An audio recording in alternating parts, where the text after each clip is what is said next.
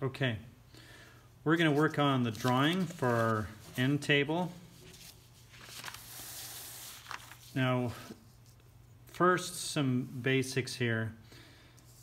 This is a drawing from last year when we did our desks, but same idea. This is a scale drawing, and notice the front view, or also called the elevation drawing. And then to its right is the side view. As if we were looking at that side, we were going to turn it like that and look at it the side. That's what it looks like.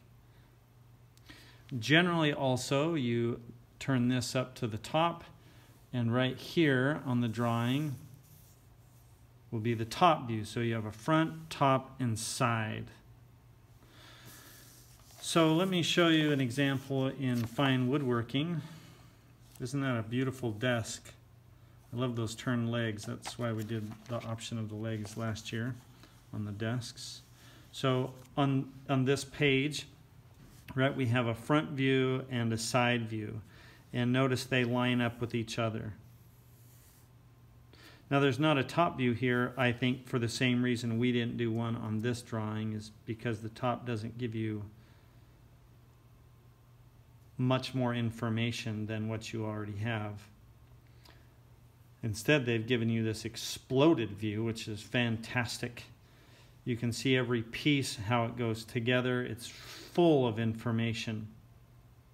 And I wish that we could draw that. That would be super complex. This was done with a computer, for sure. All of this was, but you build the project in the program and then you explode it. And I wish we could do our drawings on computer. It just takes too long to learn the program. We would be spending our time learning the program and not building. And so we'll save that for another class, another time. Okay, so we are going to do the same thing with our table. Only I'm going to start with the top view of that little table. Now here's our sketch, right? So I'm going to do the top up here, use that, extend down to draw the side view, and then flip it over here to the other side. We'll also need to do a couple of other detailed drawings. This one in particular we're going to need to do, which is a section drawing, and I also want to do a leg. So here's the drawing so far. It's not completed yet. It has no dimensions on it, no notes, no markings. And it also has some of the rough construction lines. This was complicated to draw for me. This has taken me about 4 hours so far. Now it's not going to take you 4 hours to draw this. It took me that long because I'm creating, right? I'm going from this sketch and that's all I've got, so I've got to figure out sizes and angles and what I want it to look like in true scale form. So it's been quite challenging. You're just going to copy this and it's not going to be a big deal. When you go to do your own drawing of your own project next semester, that will take you lots of time. This one won't be too bad, though there is lots of challenges in this drawing that I have come across. And one is that everything is angled and curved. And that's why I drew the top first. So you do the same thing, right? You draw this guy first. That's your first drawing. Locate that rectangle that it's contained in, find some key points, and then draw your curves. Curves are drawn like this. Take the metal ruler and put a slight bend into it. And if someone's there to help you draw it, you do it. If not, you kind of have to do it, put it up against your body, my tummy in this case, and then that's one way to do it. This one you have to do a little more, this is too tight, you'll bend the ruler. So you're going to have to freehand that one, or you can use other types of tools like this French curve. right, to get those angles, or you just freehand it. Once you've drawn that, then you can extend the lines down here and there, right, to get this side view, or front view, I guess. This would be the elevation looking at it that way. Notice also that I've extended lines down to get the precise locations of the tenon coming through the top. This is challenging, right? So I can see, looking at it from this way, 2 legs. That's why there's 2 legs here.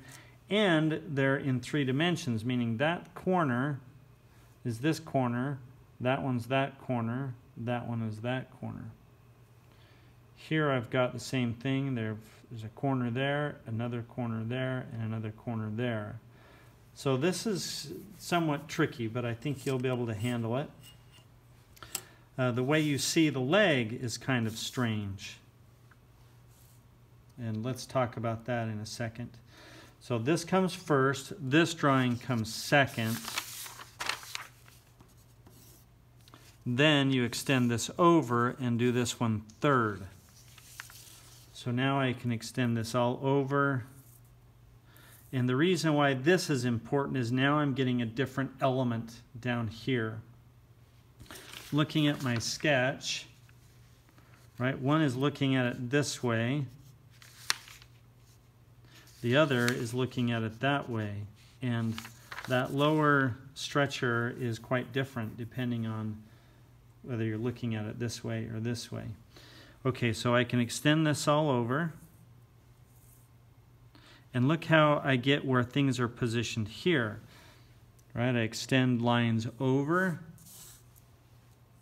like that, and then there's a diagonal, and it cuts down and gets those precise locations here. I don't know if that, I hope that makes sense to you. When you're drawing this, you don't need to worry about this much. You can just measure over boxes and copy what I've drawn. But for me to draw it originally, I have to know precisely where all of this stuff is. And so to do that, I extend lines over, and then I come down precisely where they go, so they're all in proportion and scale to one another. So I come over this way, I come over that way, and I can get the location of the tenons, the legs, etc. Now, the same thing goes here. As I'm looking at it, right, I see that far leg, and then I see that one, and a little bit of that one. So I actually have 1, 2, 3, 4 legs here. So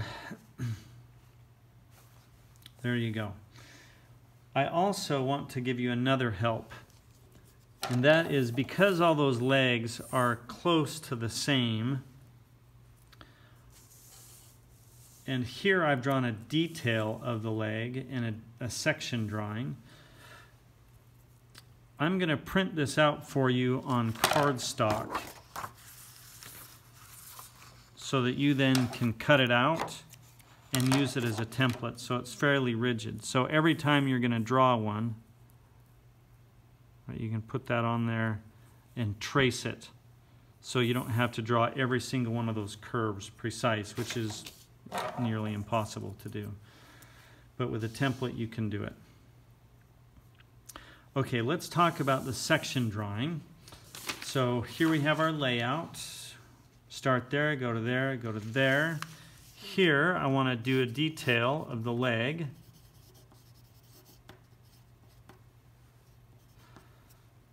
And then here I'm going to put a section drawing. And that section drawing is cutting off the leg right there and looking down. This is what it's going to look like, and I can see the curve of those lower stretchers. Okay, so what do I have to do yet? I have to erase some of my construction lines. I suppose I don't have to do that, but I don't want to confuse too much the viewer. I need to put dimensions on here. And dimension lines, and then label the drawings, and then I'll be done.